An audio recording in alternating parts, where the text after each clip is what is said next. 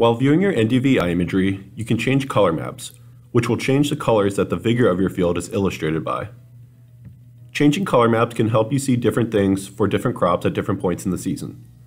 For instance, there are some color maps that are better for looking at grapes, and others that are better for looking at corn or other commodity crops.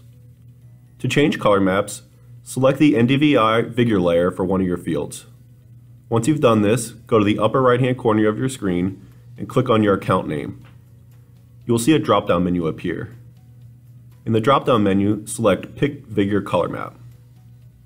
In choosing a color map, there are certain things you need to take into consideration. You may choose a different color map depending on the time of the season or depending on what you're growing. Along with the color itself, the variation of the color scale for each particular color map will also have a big effect on how and what you are seeing in your NDVI imagery. Here, you can see the wide range color map has a color scale with little variation, while the granular color map here has a scale with a lot. A color map with more variation, like the granular map, will show greater detail for different vigor levels throughout the field, which can help in making very specific observations in your field. Color maps with less variation will appear less noisy and easier to read in making more general observations.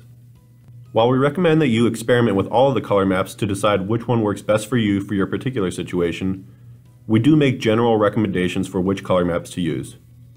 In general, we recommend the Westbrook map for commodity crops, along with the granular and 10-class agro-position gray maps.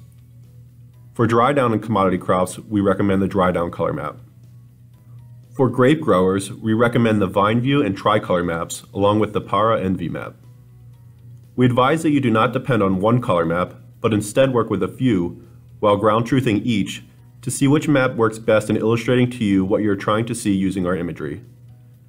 Thanks for watching, and please visit TerrAvion.com for more information.